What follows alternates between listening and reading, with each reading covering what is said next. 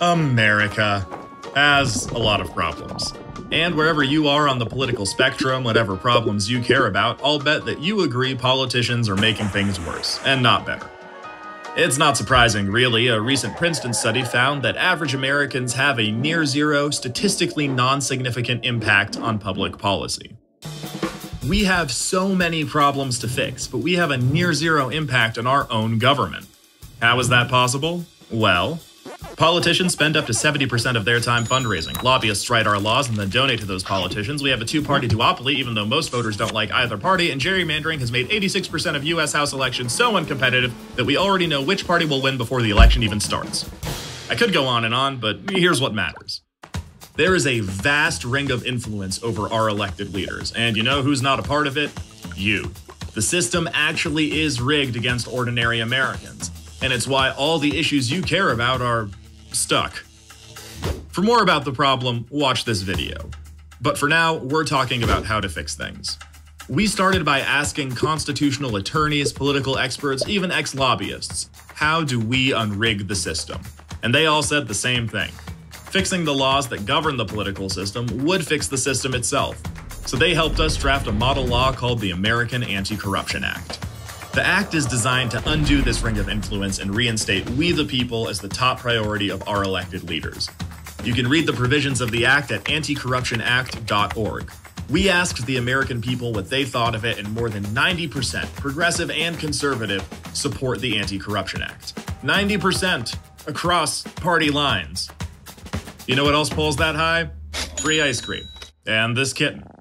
But even with that much support, Congress simply won't pass it. I mean, why would they? They'd be changing the very system that keeps them in power.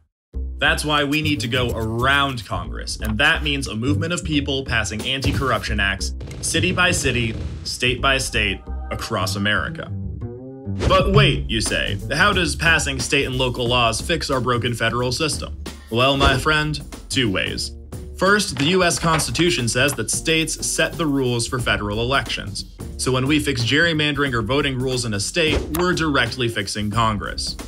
Secondly, as if that's not cool enough, allow me to quote directly from this Bloomberg News study, passing state laws ultimately leads to federal victory. Here's how it works. This map will show which states first gave women the right to vote.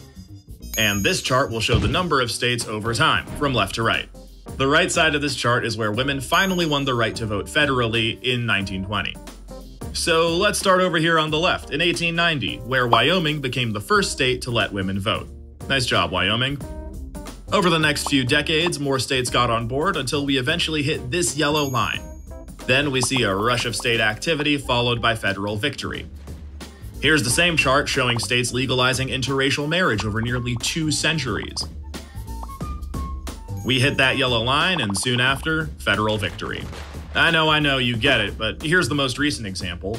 Marriage equality only took 3 years after hitting this yellow line to reach federal victory. This is a strategy that's worked over and over for issues that seemed impossible at the time, and it can work for this too. So, what's this magic yellow line all about? It marks, quote, a key event, often a court decision or grassroots campaign reaching maturity that triggers a rush of state activity that ultimately leads to a change in federal law.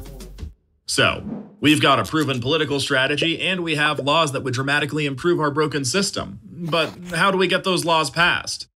Well, that grassroots campaign reaching maturity, it's already happening right now. Represent Us is bringing together conservatives and progressives to pass city and state anti-corruption acts all across America. Together, we've already won more than 90 victories across the United States, and by the time you watch this video, that number will probably be out of date. That's how popular anti-corruption laws are in the United States. Almost 9 out of every 10 people support it. They just may not know it's possible to win.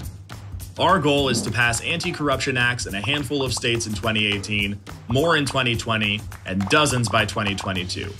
All in pursuit of that tipping point where a rush of state activity leads to a change in federal law. Alright, so rewind. Now we have a law that can fix these problems, we have a strategy that's starting to work, and you're thinking to yourself, hey, can I help out? Absolutely. There are 2 ways you can help right now. The first is to volunteer with a local Represent Us chapter. Go to represent.us right now and find or start one near you.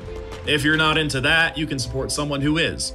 Join the Commonwealth by making a monthly donation of any amount, and your money will go directly towards supporting volunteers on the front lines of this fight.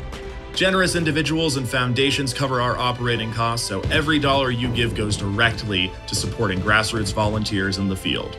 Protecting our republic is possible. The government should work for you and your family, not just a handful of billionaires and special interests. So let's go make it happen.